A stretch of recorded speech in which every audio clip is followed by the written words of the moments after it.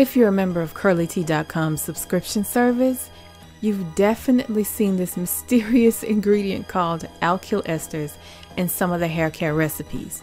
Alkyl esters is known as the silkiest of all the different esters you can add to your products. Esters are emollients used to give a product a smoother, silkier feel when you use it.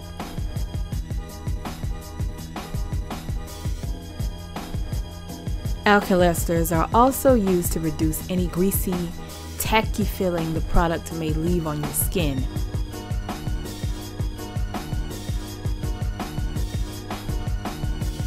It adds a dry feeling which rivals regular silicones. It produces that white cast effect on your skin, which is called a soaping effect when you use the actual product. Alkyl esters enhances the spreadability and glide of the product onto your hair and skin.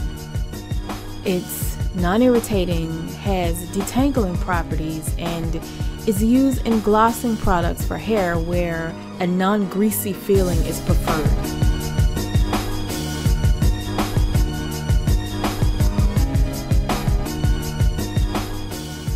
Alkyl esters is oil soluble, so add it to the rest of your oils when you're making your recipe. Alkyl esters comes in a clear liquid form.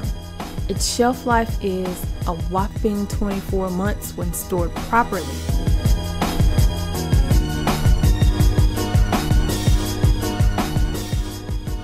The usage rate for alkyl esters is 2 to 20%. So an 8-ounce jar of product is anywhere from 227 grams to 232 grams or so. So 2% of 227 grams is about 4.5 grams. That means you'll add at least 4.5 grams of alkyl esters to every 8 ounces of product you want to make. But remember, you can go as high as 20% if necessary. I would stay somewhere between 2 and 6% per 8 ounce. So if you want to add an ingredient to your DIY mix to give your final product an extra oomph and improve the moisture over time, add alkyl esters to your recipe.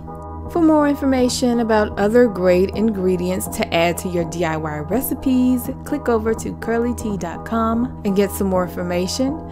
Thanks for taking the time to watch this ingredient intro of alkyl esters, and don't forget to become a member at CurlyT.com to get access to all of the DIY recipes, full videos, instructions, full ingredient lists, along with measurements to make your own hair care and skincare products. And remember, the power to create something great is in your hands.